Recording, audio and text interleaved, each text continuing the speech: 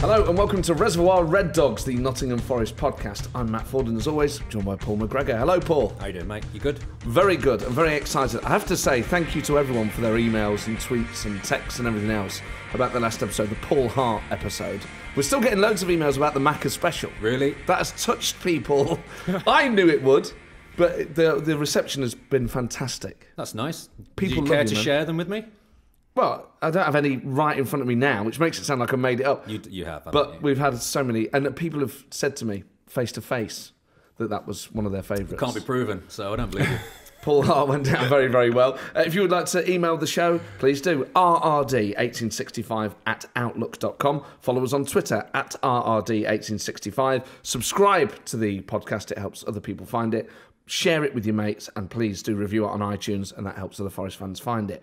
I'm delighted to say that today's guest is a true Forest legend and someone very, very close to the hearts of the people of Nottingham. He still lives here. He loves the place. He played for Forest for 6 years, 150 appearances and 3 goals. It's the one and only Guy Moussi. Guy, welcome to the show. Thank you. Nice to be there. It's so, I feel like one of the great things about social media is you can make friends on there. Yeah. And I feel like I've known you now for at least, I feel like we know Exactly. each other, but this is the first time we've met. We met. And it's Exactly. really cool that for all the problems of social media, actually, one of the great positives as a fan is that I can get to know Forest players like you, people that I idolised and watched, and we can chat and talk about Forest and things He like does that. get overly familiar with Forest players, I have to say. That makes it sound like it's borderline criminal. I mean, bit. I'm just... It's a little bit creepy. It's not creepy. I hope I haven't been creepy, Guy. No, not at all. But you must realise, I'm not sure what your experience is on there, but you are very well loved by Forest fans on social media. Yeah, it's kind of strange because I've just been natural. So when I want to say something, I will say it. If I will always supporting the Reds, so I keep supporting it. And for people, it's kind of, oh, why? It's just like, when you play for this club, then you have to play for the club to realize how it is, to be fair. And then nowadays, in a business environment, there is a lot of businessmen going to a club. Having a club which is kind of a familiar club is really, for me, like, really, really important. And it's down to my values, so... We talk about this a lot, don't we? Well, yeah, and it's more interesting, I think, because Forest have had so few French players, and I think you've played with 2 of them, Adeline Guadior and Yes. Jamal Abdoun. Yeah. And the other guy, Michael-Antoine Courier, I don't think ever played a first-team game. So really, there's only been 3 of you, and you're all and there. Hamza, Ben Sherif, Ah, yes, of course. and Tony Diag. They Oh, were okay. youngsters when I first came here. Yes. Where was Louis Sean from? Oh, Matthew Louis-Jean, of course. Yeah, but Played with I think he left. Oh, yeah, but he was... But he wouldn't have been there at the same time. No. So you talk about the atmosphere of the club. Compared to all the other clubs that you played for, Yeah. is Forest unique in that sense of it being family? Yes. I have many memories. For example, if we come back to Nigel Doughty, I remember when I first came at Forest, so young life, 22, first time outside the country. And, in France, for example, it's rare that you will see the chairman. And when you see the chairman, it's kind of like, bombing the chest up and showing that he's got the power, for example. And I remember the first time that I met Nigel Doughty, it was during the pre-season, sometime around July, and I've seen a tall guy walking in a car park, and I was like, and I could have seen the other player like, oh, it's the chairman, it's the chairman. I could barely speak English. I was like, who is that? He said, oh, he's the one that paid you wage, so he's the chairman. I was like, okay. And I could have seen a tall guy walking with a backpack, but alone in a car park. So you could have seen the humility of the person. And then I remember every season, we used to have like a kind of a party in one of his house. He used to invite every people, so from the groundsman, from the people at the reception, at the training ground, etc., etc. And I remember they were asking me, oh, who are you with? And I said, I'm here on my own. And I said, my sister is there, but in Manchester.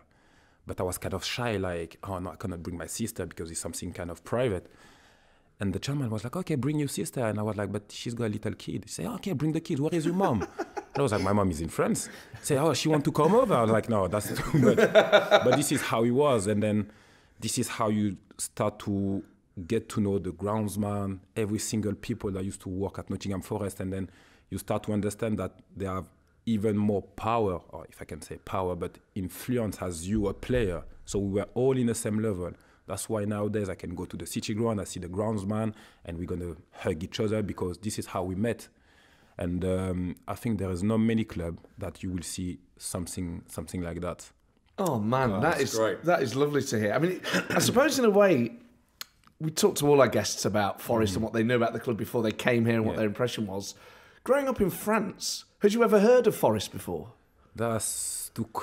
Not really. And then to come back to the story, so I remember when I was supposed to sign for Forest, so I first came here, and my agent at the time told me, there is Nottingham Forest who's interesting. It's a second division team in England. And to be fair, growing up, I never really liked watching football. I like it playing football. But then I was watching the big games, but not really watching football on TV. So I didn't know that much about Nottingham Forest, and I had a few interests from Premier League club in France, and I wanted to stay in France. And I first came, then I came over, my agent said, okay, come, let's have a look, they want to meet you. So I met Colin Cardlewood at the time, that was the manager. I was in a meeting room, and they showed me the last game of the season, and to show me the atmosphere, etc., etc. And I've seen this first, because in my mind, when we were in France, we were like, English football is tough, even though I was a tough player, but they said, it's tough. So we were thinking, physically tough. Physically tough. So I was thinking the lowest you go, then the harder it's become. And then the less football you would play, I would say. So I see this first game, and the last game of the season against Yeovil, and what I've seen, Julian Bennett's tackle. Not even a yellow card, not even a whistle, and then he strike the ball straight after. And I was next to my edge, and I slap his leg. I was like, I shake my hands like, no, I'm not going to say it. And then I was with David Friot at the time, which is the one that... I was at Plymouth with David. Exactly. So he's the one that came to France to say that, okay, Nottingham Forest is interesting. I want you to come to Nottingham to see the city and the training ground, etc., etc. And then to be fair, the first time I came, I was like, okay, I feel like not home, but I feel all right. I'm not like, thinking that I won't gonna like this city. So it was okay. Then I've seen obviously the enthusiasm around the club. Like I was playing in France, and the big derby was I was playing in Angers. The big derby was against FC Nantes, and we were reaching probably something like 12K a game. Wow! So nowhere near the sort of numbers you get at Forest. And then even the atmosphere wasn't that like the atmosphere in England. And I come here, I was like third division team winning the last game, 30,000 people. And I was like, what's going on? And then I go to see the training ground, and I could have seen the pitch was like brilliant because we have the best ground man in Nottingham. So the pitch was brilliant. I was like, okay, I can enjoy my football here, passing the ball, etc. And I was like, okay. Then I went back to France, and then it was a little bit, imbalance in my mind. And I've got my family from Cameroon, and then who's living in France, and they all know about Nottingham Forest. They say, you don't know Nottingham Forest is a big club. They won the Champions League twice, etc., etc. I was like, okay. I said, yes, you may enjoy it because it's really a huge club. And then I ended up signing it and then enjoying it.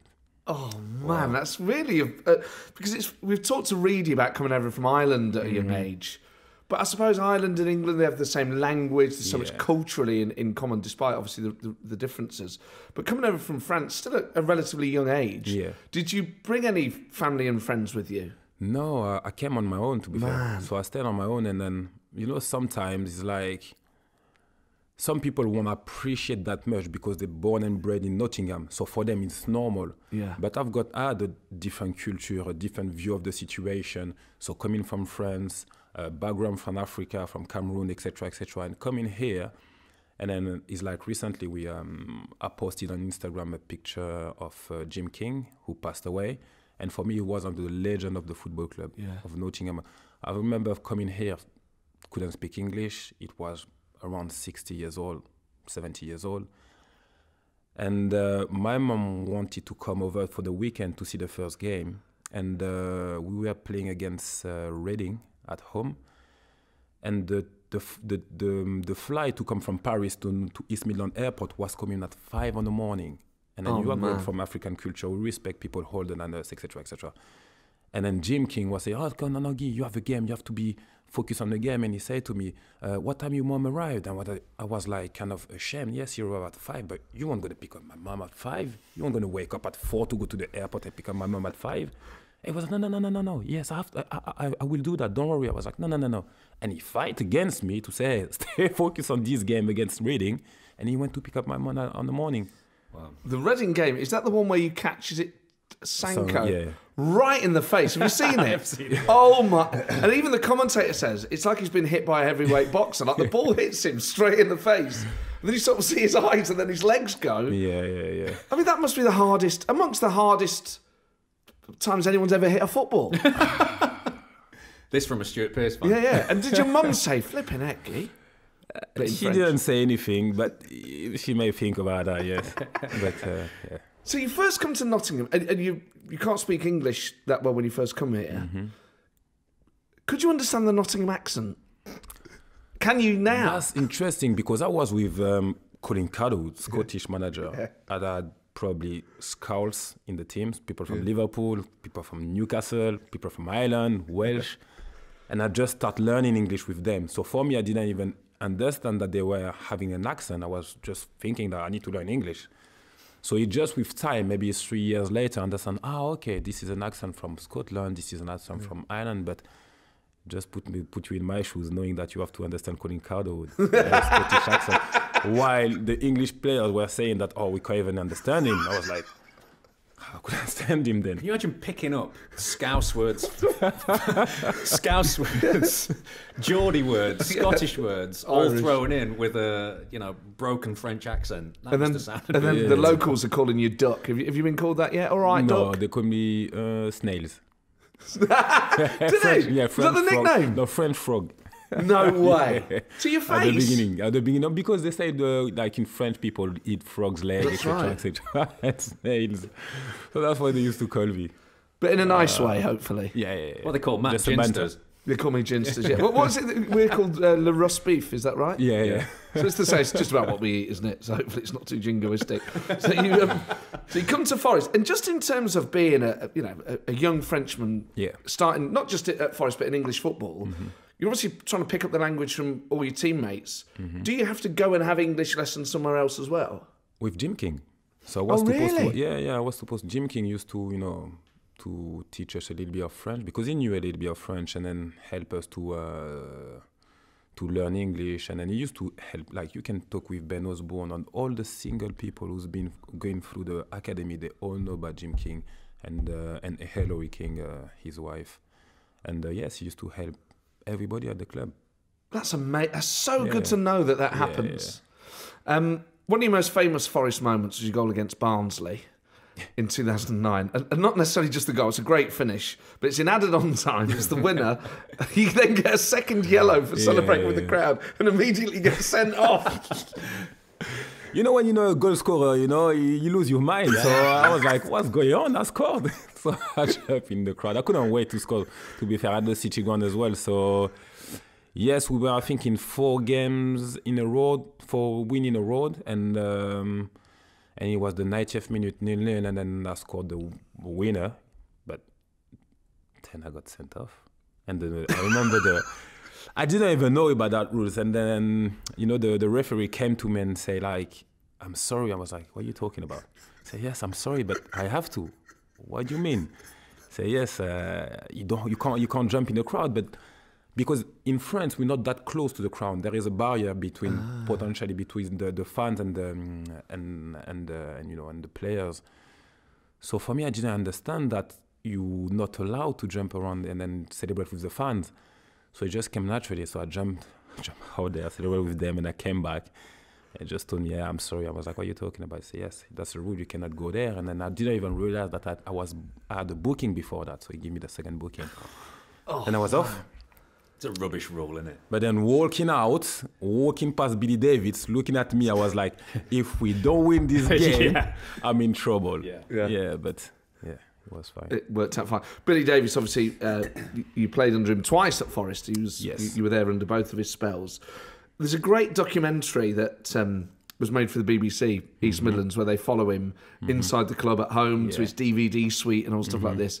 And one of my abiding memories of it is him giving a team talk at, I think, where the academy is on a big screen.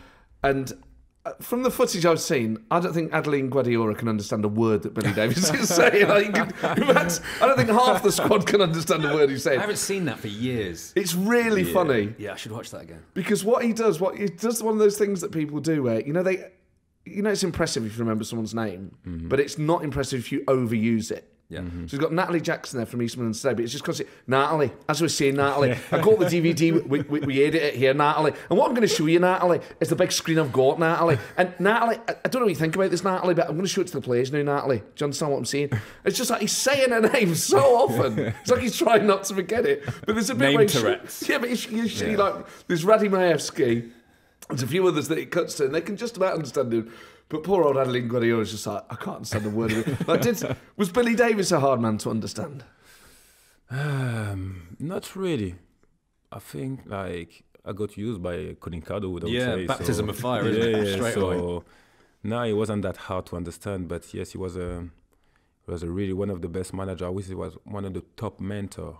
I think you have to play under him to realize how good he was as a mentor. And then I think nowadays in football it's about tactic and technique, but then it's about how you're going to fire up your player and make sure that your player are behind you. And if they are not behind you, you build up a team. And I can explain few examples of the way that what he used to do. For example, let's say to build up a team spirit. I remember him saying that. So he was really strict. So he was coming. We were all youngest squad in the championship.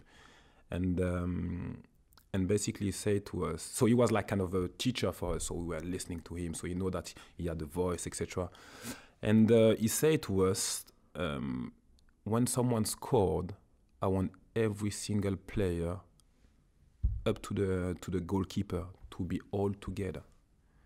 We didn't get at the beginning, but then it was the beginning of the season, so we wasn't that close between each other. But then when you play football, the biggest joy is to win games, and then when you score goals. So he knew by doing that, because he put a fine behind that, so we would have given a fine if you wouldn't doing it. Wow. So at the beginning, we used to do it like, because he said to do it, but then when you score the goal, you can't fake it. Yes. So you're happy. So I start to jump on Paul McKenna, I try to jump on Paul Anderson, and then suddenly that the game's finished and you're in the dressing room with them and they're like, oh, that was a good goal. And then you start to become friends. So he had little things like this, and I'm like, when I look back, I was like, nah, he's very good. So he was a good motivator, man manager, a good psychologist. The best. We just used to get a grand behind the bar at Sam Fay's. Well, that was it. What was the social life like at Forest when you were there? Would you all go out and drink and eat together? Yes. And that's what he created. So basically, I remember we were off every Wednesday, and probably during this season, 10 players out of the team used to train on a Tuesday early, knowing that we off Wednesday, all going to London by train, having a meal together in a restaurant, and then going out probably, and then staying all together in the same hotel, having a laugh, and come back all together on a Wednesday to Nottingham. Yeah, good. That's a great idea, because then you're not seen out in Nottingham. Yeah. And you've got the whole of London to play with. Exactly. But for us, it's like, you're a public figure, you cannot do anything really in Nottingham. And even though sometime I remember a story when German Jonas went out, we went for a meal in Hooters, he haven't done anything, and then people came to him, make trouble, and then next minute, the first player were there, etc., it's a big trouble. Now we used to go in London, bear in mind nobody knows us, but then we could have been together and having a real laugh, because nobody gonna see us and judge us. But he created a team spirit, and I think that's why we've been really, really successful. That's such a good point. So because you say there was a grand behind the bar at Sam Fay's, but would you ever need to get out of Nottingham? Did you ever think, actually, we're better off going down to London for a night out? Different times, mate. Didn't really care. It was, it's just it was like my old man when I was a kid, just do what you want, just don't bring the police to the door. But is that, do you think, because Forest were in the Premier League then, so it was maybe different, it was sort of more socially acceptable because we were riding a little bit higher? Or was it just like the culture around football and society at the time was that people were just more okay with footballers out? I mean, I think it's a bit of everything. I mean, I remember one Christmas do where the Loaded magazine. Yeah. So they did a show at Nottingham Rock City. Me and Scott Gemmell went on stage. We took the rider on stage with the fruits. We were launching. There was a big food fight. We were on there with Bez and Joe Guest and Kathy Lloyd. It was absolutely crazy. But all day, I mean, we'd been out doing like the golf game with drinking. Yes. In Nottingham, fans coming up, joining in, and we're up leathered and all kinds kicking off. It's just a different time. There's no phones or anything. Yeah, exactly. So who was in the room saw it. So it's word of mouth unless there's a journalist there. So at Rock City, 2,000 people saw me and Scott throwing all kinds of stuff, absolutely leathered. I think I'd done my knee by then. So I had this big brace on. Just whoever's in the room saw it, and that was Wow. If you were in the room, email us, rrd1865@outlook.com. We would love to do tweet us as well. I think somebody has mentioned before, because Scott was getting loads of stick, because Scott wasn't that popular, to be fair. Was he? That was strange, all that. Well, every player that's ever played with him says that he was popular, arguably the best player they've ever played with. But there was some weird thing about fans amongst a not really- minority of fans, like the majority of fans, I think. Like It was really strange. He was getting some stick, so I stuck up for him and started, telling them he's got a Porsche and this, that, and the other, and we had it. But it was good fun. Different times. Different times. Exactly. So one of the things that Billy Davies would do would make DVDs, and this was his trademark, that he had an editing suite up at his home in Glasgow. In terms of those DVDs, would he just make one DVD that you would all watch, or would he make individual videos for each player? No, he was kind of making DVDs and videos on the team that we're going to play against. Right. But then he was able sometimes to find it, because he used to understand that sometimes it was boring for us to always focus on the other team. And I remember one of the game, it was an important game, and we knew okay, the whole week we've been watching DVDs and videos on other teams. And then right before the game, we were supposed to have like a 10-minute video on another team. And then instead of doing that, he came with a highlight of 10 minutes of each player. Wow. So like a DVD with the music and everything, and He edited it to music. Yeah, he did like a nice music, to try to find. That is just brilliant. Like a motivation kind of exactly, something like nice. And do you think had he stayed, he'd have got Forest promoted eventually? That's a good question. I think you always know that you will expect to be at the top 6 with Billy Davies if you let him do what he wants to do. Obviously, sometimes there is argument with the board, etc., etc. So I don't want to go into that. But in terms of manager, you know that you're gonna get something with him. When he signed for the club, we almost got relegated. It was my first season at Nottingham Forest. So we stayed in the championship. I think that's when you got injured. Was that? Yes. Yeah. So then we stayed. I think two games before the end of the season. This is how we saved us with the goal of Dexter Blackstock, and then.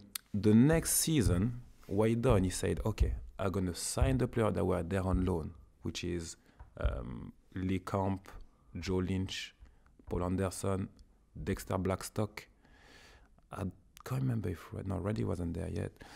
And then from that, he said, okay, instead of having you on loan, I want you to be committed to the club.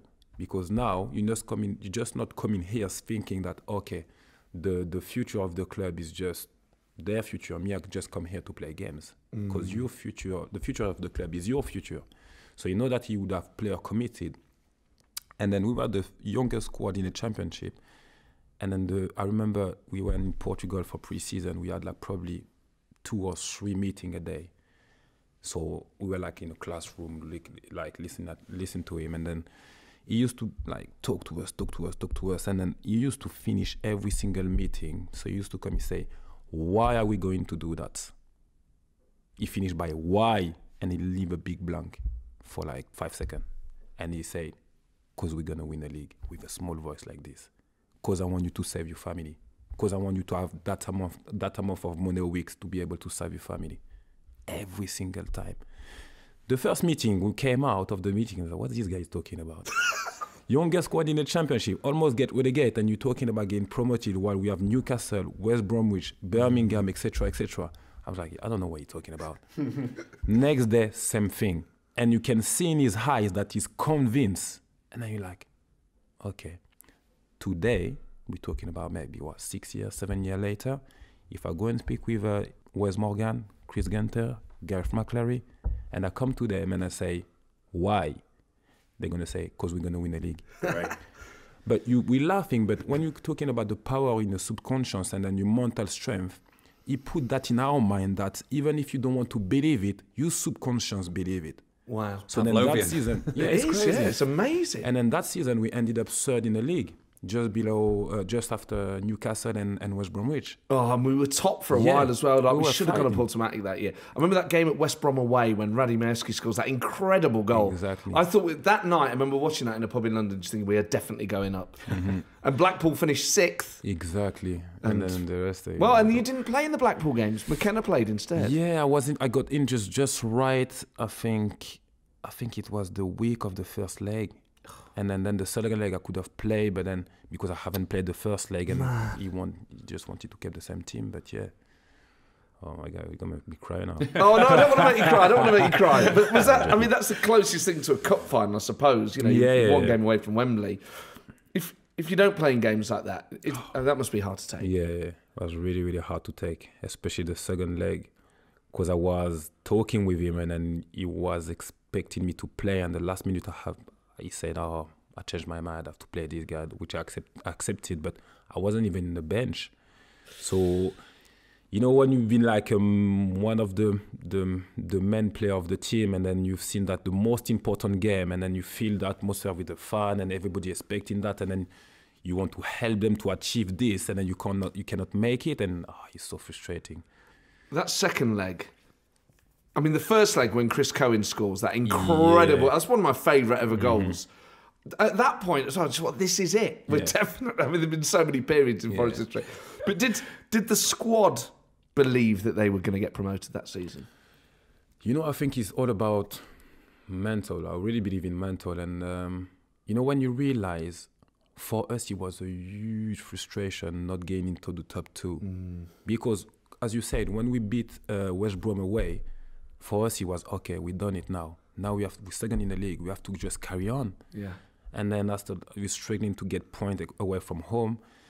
And then basically it's like a month and a half before the playoff, you already know that the fourth place, the fourth team cannot catch us, and then you cannot catch as well the second place. So we're just there and like just overthinking, this game over there, we should have won it. We would have been like second in the league, this one as well and this one as well. So it's really tough to get, but then you have to stay focused. But then you can't think like that, can you? but it's hard, and then you have to, sometimes you go to away games and there is when you know that you weren't going to get second, and then you're going to finish third. Doesn't matter if you lose every single game. How do we find this motivation? Yes. Then you start thinking, okay, I don't want to play this game and get injured because I need to be ready for these playoffs. Yeah. But then if you don't play those games, you won't be fit. And then in the same time, we start losing games, and then you think that it's not important. But yes, it's important. If you lose game before big games, then you need to keep this winning mentality. So then you have Blackpool, never been in a playoff, and then jumped into the playoff the last day of the... Finished it, God. And then you have us... Well, they've got the momentum then, haven't they? Exactly. So we have us thinking, now we're supposed to get in the second place. What are we doing there? Now we have one more month. Because it's tough going through all the season like that, thinking that I can get promoted, and then you have to go through the playoff again. Well, you have Blackpool just coming in the last day, and they're like, okay, for us it's all happiness. We just have to play this game, and then it's all bonus. Yeah. It's so interesting that psychology of finishing third and knowing you're going to finish third. Yeah. Like, was there ever a period in your time at Forest where you, or any time in your playing career, where you're in a similar situation where you've kind of done okay and you know you're going to finish in a particular position, and then it's hard to motivate yourself? No, it's more when I was at Forest, we were always challenging for something. Yes. Or it's towards the end of Clough and it was down the bottom end. I think with the second half of my career, kind of at Plymouth and Northampton, just being mid-table, you're motivated individually to play your best, but possibly to get a move, and climb back up. But I mean, when you're 13th, 12th, 11th in the league, quarter of the season to go, you're not going to get in the playoffs. You're not going to get... So I found myself kind of 4 years of sat in this blob of football. It was quite dull. You said something interesting before, not on this show, but to me... I've never said anything interesting on this show. You say, oh, that is not true, and the emails prove it. The emails that I can't specifically recall. About, as a player, finding motivation, that having younger players at the club, potentially to replace you, keeps you on your toes. And you think you did that for Brian Roy in a way? Yeah, I mean, Brian Roy and Kev Campbell, you know, me and Bobby were on the touchlines as young lads, desperate to get on and get them out of the team. Two fantastic Premier League centre forwards. Nothing against Kev, but Brian Roy, arguably one of the best ones Forest have ever had. Yes. And when they would come off the pitch and we would come on, you know, and we're like this, pent up. This is everything we've ever worked towards. You could see them, you know, they've been ploughing through the game. It's not working for them, and then two young lads come on, possibly get a goal. Everyone lifts. And then I had it at the other end when I was at Northampton, plodding in that mid-zone. There was a young kid called, I think he was Ghanaian, Derek Asamoah. He played until he was like 40-odd. Anyway, but I only had to kind of have a bad touch, even within the first 10 minutes, and everyone was like, Samoa. Oh, so no. It's torture. Young kids on the touchlines like that. So you just know it. Yeah. You do feel it. Actually, age is an interesting thing, because I think you're the first guest we've had on, Guy, that is younger than us. Oh, really? Yeah. You were born in 1985. Yeah. So you're the youngest guest we've had on. And we had a number of emails. Steve Coates was the first one to ask this. Can you ask Guy why he doesn't play anymore? He's still relatively young. Yes, so I don't want to talk too much about football, but I really love football, for real. And then for me, playing at the City Ground, or nowadays I play with my friends. Sometimes I'm in Forest Field training a few kids, and then use them really to be able to play football. I'm enjoying that much. I love playing football, and then I think sometimes nowadays the football has become too much business. And growing up playing football, for me, it was kind of an escape of everything on the society that you can say that if you're good in a field, doesn't matter, you're going to play. But now there is so much things going on. There's a freedom to it. Exactly. Yeah. And now we have to understand that sometime in transfer you have to have a certain age because we're going to sell in after that or stuff like this. And the money wasn't even something that at some point really motivated me.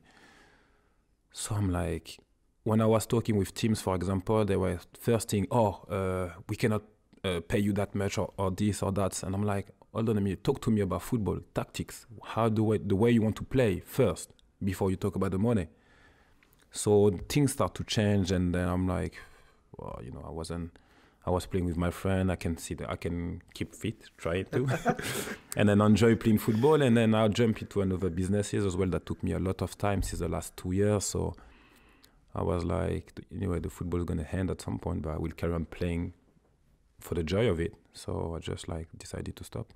In this other business, we should mention it quite an interesting thing that you've invented, which is, if I'm right, a strap that goes around the leg that reduces blood flow to the muscles and therefore mimics heavy weightlifting without the need for weight. This method called blood flow restriction training. So we restrain the blood flow, and then from that you move, and then just being between 10 to 30% of your maximum reps, so very light load or body weight, you will be able to reproduce a high intensity training with a quicker time. And then because there is similar to kind of, I'm thinking of the science of it, is it kind of similar to altitude training? You starve yourself. Exactly. You know, when you exactly, and then you have a response from your body. Yeah. So it's something but more local. Okay. And then from that there is thousands and thousands of studies on it that shows that it really works. But then there is no equipment secured and optimized to be able to work on it. So we surround ourselves with an hospital in France, some professor, engineer, scientist, and an injury school to be able to create a device that will be able to respond to the physiological aspect of the human body to recreate this training. And then, so there is a big, that can help many people in football, because football can help. It's my first, market, because I've been a football player and I can help football players. But then the big aim is to be able to help every single person.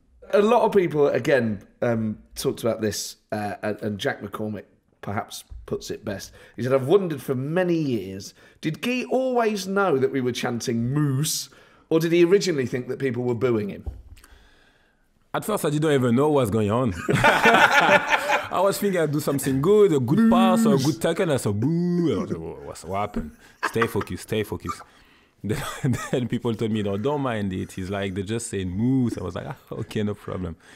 But sometimes I don't really get too much focus on what's going on in the crowd, so I didn't really get it. But it's true that some of my teammates came in a change room and said, no, they're not booing you, they're saying moose. And then now I start to focus a little bit more on what's going on when I had the ball.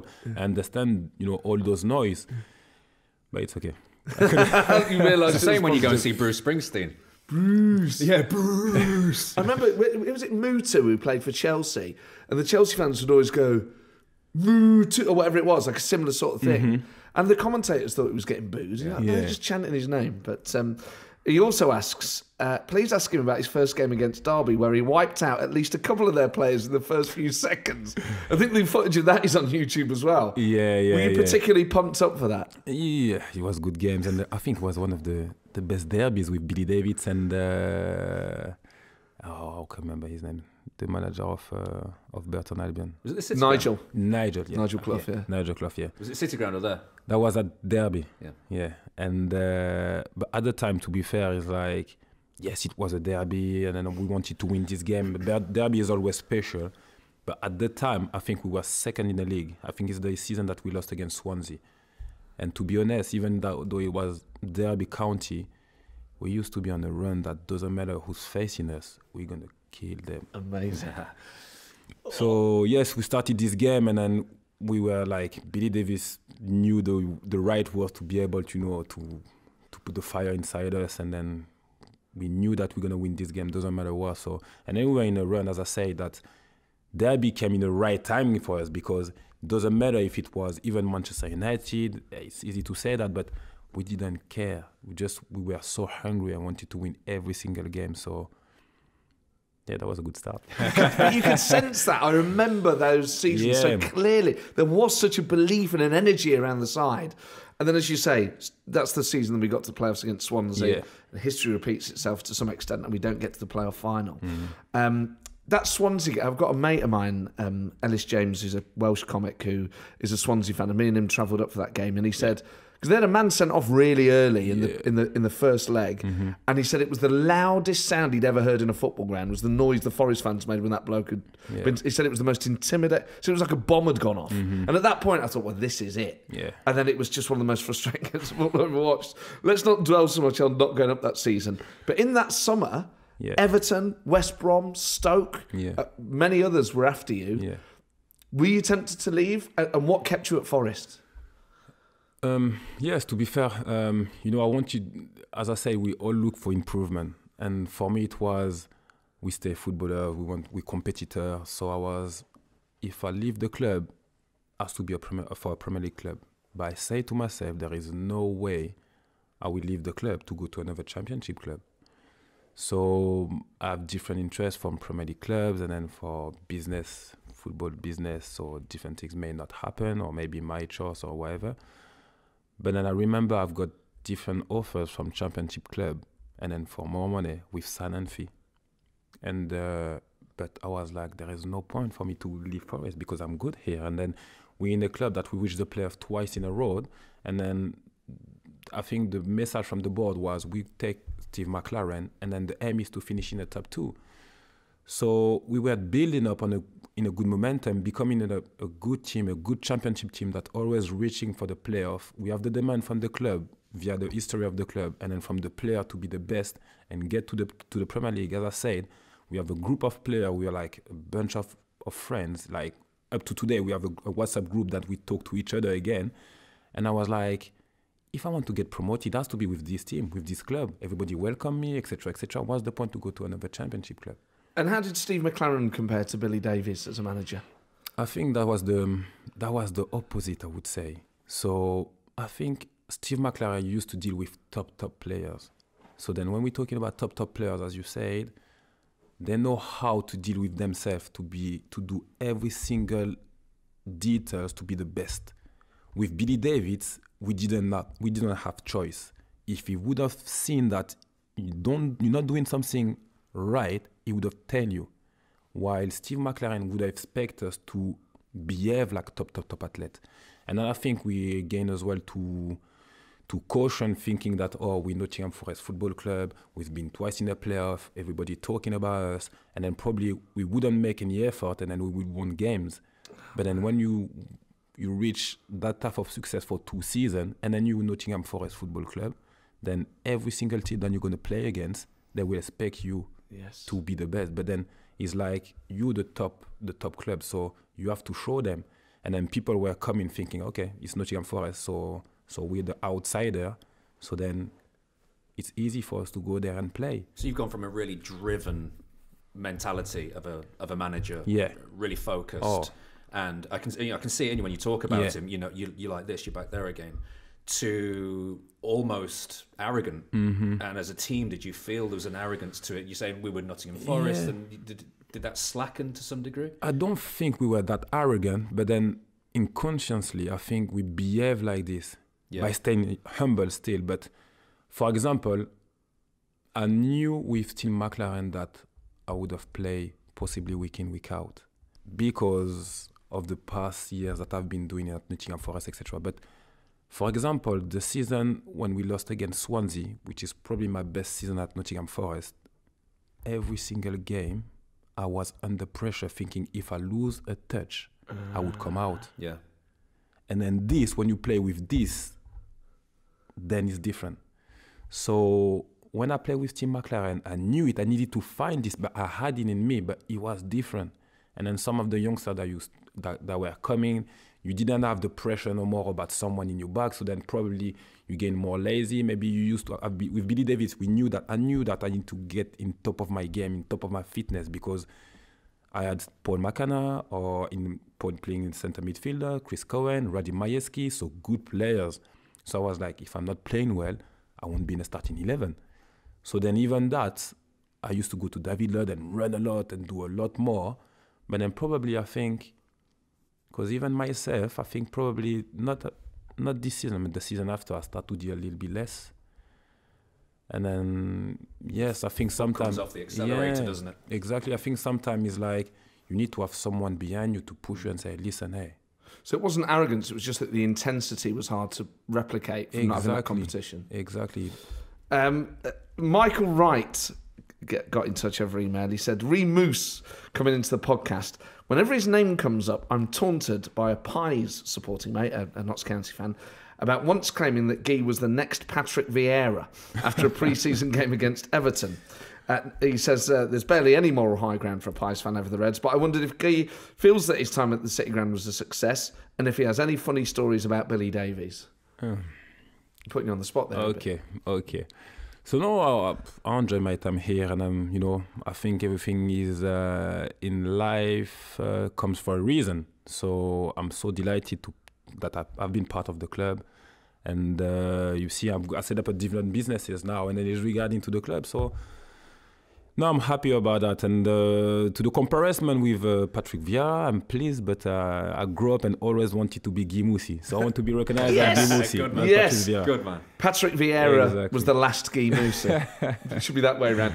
I mean, Billy Davies, there was something that Billy Davies did that used to really make me laugh at his press conferences. Mm-hmm.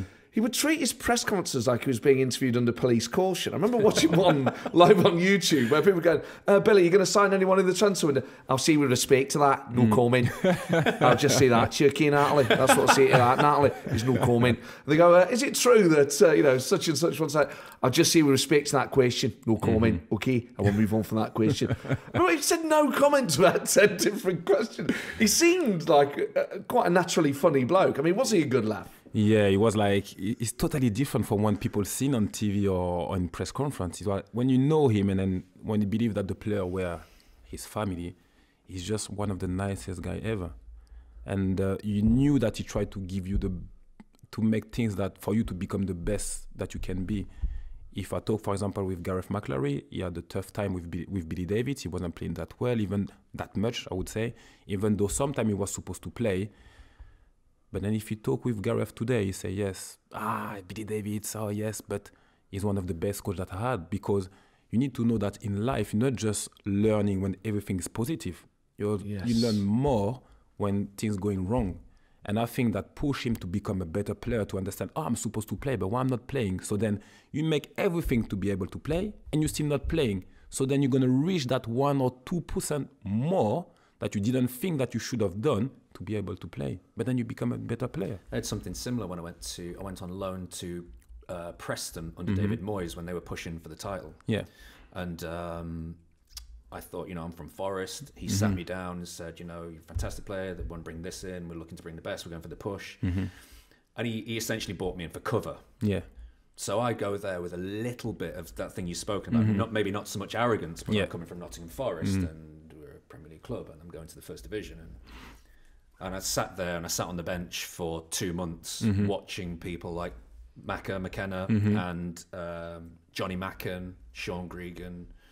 They had a fantastic side. And I was watching hungry players at it. Yeah. And I had 2 months of learning there. And he had me on the training ground after training, improving me day in and day out. And that was kind of my payment for coming to the club as backup. I used to get one-on-ones with David Moyes for like 2 months.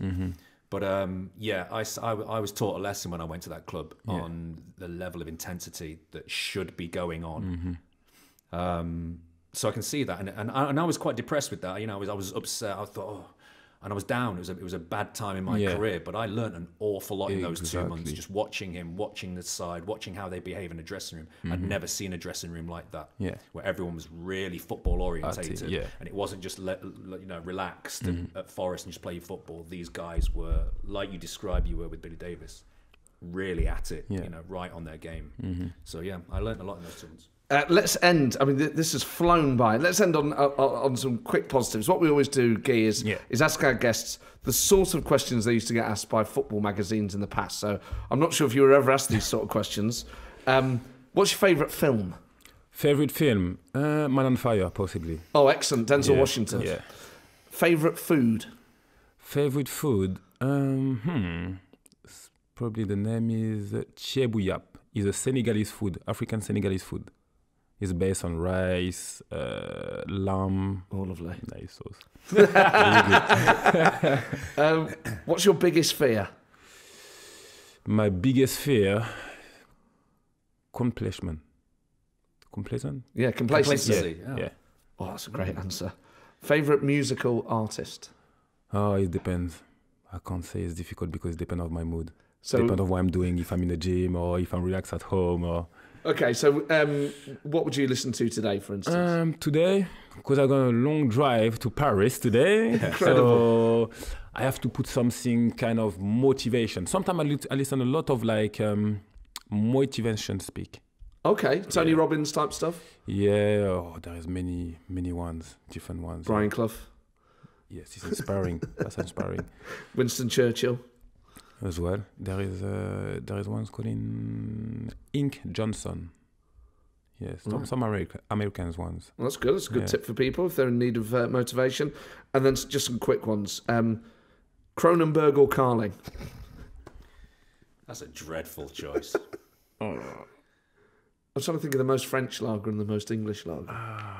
Or maybe neither. Neither. Good answer. Paris or Nottingham? That's a tough one, huh? Oh, dear. How can you do that to me? Come on, even I'd go Paris. No, Nottingham is good, No, it's good, yeah. Paris ain't bad. Nottingham, because I live in Nottingham now. Yes, we knew it. We knew it deep down, the greatest city in the world. Guy, it has been a pleasure. This has just been such a wonderful experience. Thank I think you. one of the most philosophical people I've ever met. It's been hang on. after Paul McGregor. You interrupted me. My word, sensitive. Thank you so much for coming on. Thank you so much for listening. Nice one, man. And do email the show rrd1865@outlook.com. Give us a follow on Twitter @rd1865. Subscribe to the podcast. Please share it with your friends and on social media if you're on there. And do leave us a review. It helps other Forest fans find it. Guy, thank you so much for coming. Thank you.